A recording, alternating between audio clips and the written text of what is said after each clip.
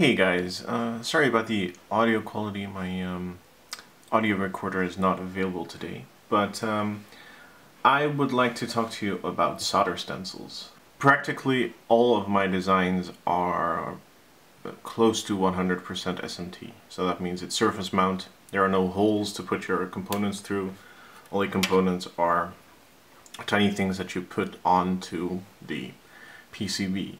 So there are different tiers of like assembly quality, I suppose. The very first one is, well, obviously you can just use a soldering iron and some solder wire to try to assemble this kind of stuff. But this is a tiny 0.5mm QFN microcontroller here. So really solder wire is not an option here. So pretty much the easiest thing that you can do without any special tools is just using solder paste. It comes in these little cups, which have like they're always half full when you buy them for some reason. It's like $1 on eBay. By the way, do not use the syringes. A lot of people think it's easier to use a syringe to squirt solder paste onto a PCB. It really isn't. First of all, these syringes are very inaccurate. You squeeze quite a lot out onto your pads, and especially like here, I'm basically all my passives are 0402s, and all my components are these. This is a 0.5mm pitch. This is a 0.4mm pitch package. It just won't work. Everything will bead up, and you'd have to rework. By the way, those syringes, they clog up after the first use.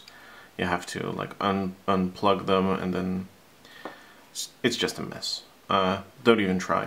The recommended option is to just, well, obviously not use a screwdriver, but take a little bit of like a dab of solder paste onto some kind of applicator. Usually people use matchsticks, and then just like apply it to a pad. And especially for these kinds of pads, you can just apply solder paste for the entire row in one go. Go over the entire board. Obviously this only works if you have a board like this with very few components. And then when you're done, you place the components and use hot air to solder it. So the next thing you can use is a solder paste stencil, and this one is already a bit dirty, as you can see. What I've done here is I bought Mylar. This really only works with Mylar, 0.15mm thick.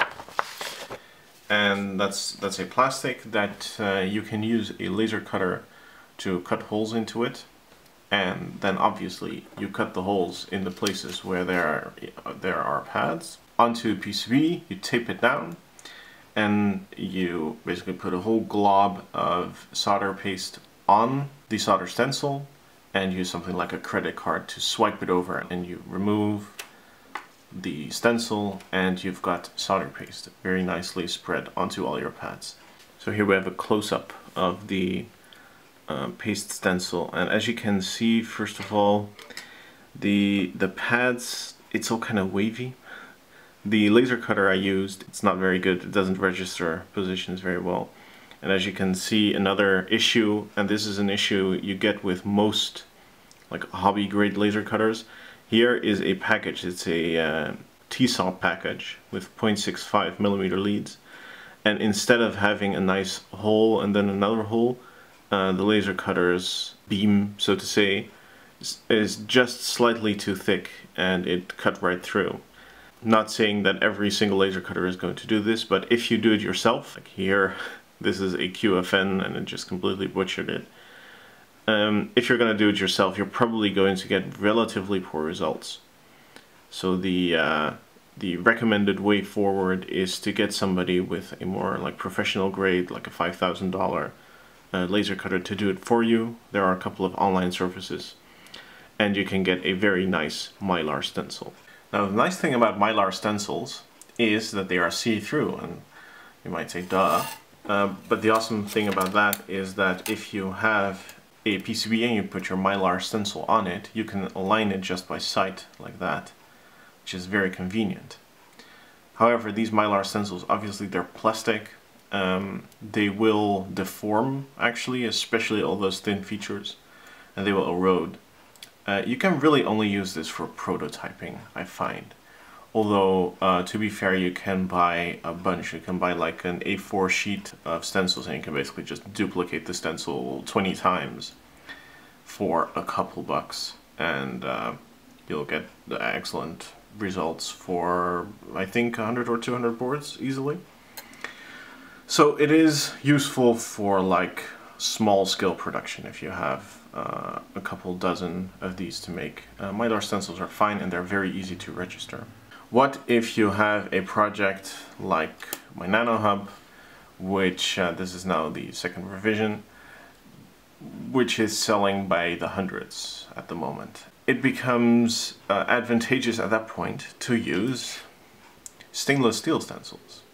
These have a very long lifetime. Like typical longevity for these is in the order of thousands of boards just for one stencil. As you can see, I am not very good at making stencils for stainless steel. Stainless steel is obviously not see-through. Well, you can see through the holes, but that's it pretty much. So you really want to have registration fiducials or something, or a registration jig. And also I bought this from a Chinese vendor and it is just ever so slightly crooked and ever so slightly not centered. So I cannot use a default, this is 15 by 15 centimeters. I cannot use a little frame that I built myself or something. However, you do get very good longevity out of it and very good registration. Even better than Mylar, because the stainless steel on these larger boards, if you use Mylar and you push across the solder paste, the Mylar will actually stretch a little bit and you will get slight deformations at your end boards. So I find with larger boards, especially with these like 24 boards in one designs that are also 0.6 millimeters, so very flexible, I find that the Mylar stencils just don't work for stuff like 0402s. You really need, what I really should have done, and unfortunately I don't have an example of that. I tried to find it, but I think I threw it away, is to get these stainless steel solder paste stencils with a frame attached. And these are standard frames. These are frames for automated solder paste application. And those frames you can just put into like a special paste application machine and just put solder paste onto it. It's extremely fast and very convenient, and that is really what you use for machine assembly. So now you probably want to see how you actually do it, and well, obviously you make sure that the PCB is exactly in the right spot. In this case, well, I don't have registration holes, so I had to do it by sight. As you can see, every hole has little silvery thing behind it. That's the pad. Basically just did that and then taped it down with some Kapton. There's no special reason to use Kapton, it's just what I had laying around. And then we take a nice big scoop of solder paste, put it at each of the rows, and I can already tell this is not going to be enough for all the PCBs, but that's alright, because we'll be using this stencil for a bunch more. There we go.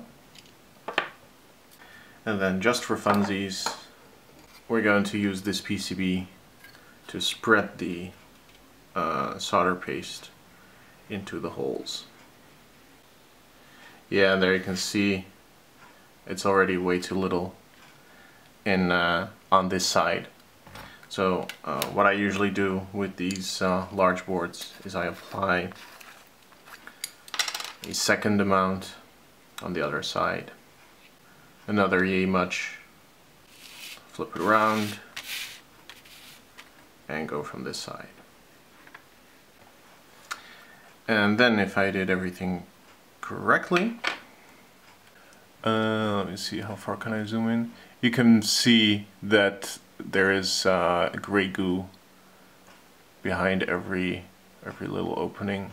And there we go. These are the PCBs with solder paste applied, and if we zoom in again, as you can see here, here's a little SC70 LDO, and that actually has solder paste applied to it. Those are extremely tiny pads, but in other locations they're slightly too much. And now comes the relatively laborious task of taking the parts that I ordered from Farnell, applying them to the correct locations. And poof! All the components are on. Some people like to use a like a soldering oven for this, like have a little temperature controlled oven. I don't really like them. I like using a hot air gun. Mostly because I use these very tiny components. Well, 042 isn't that tiny, but you have so much control when using hot air. You can individually heat up single boards and kind of adjust components when they tombstone or go crooked. Let's just try the one that's in focus first.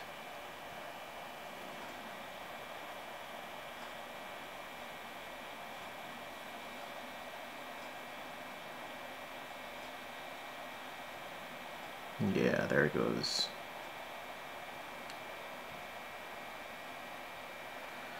Looks good. And there we go, it's now completely assembled and soldered. And the only thing to do now is to touch it up slightly.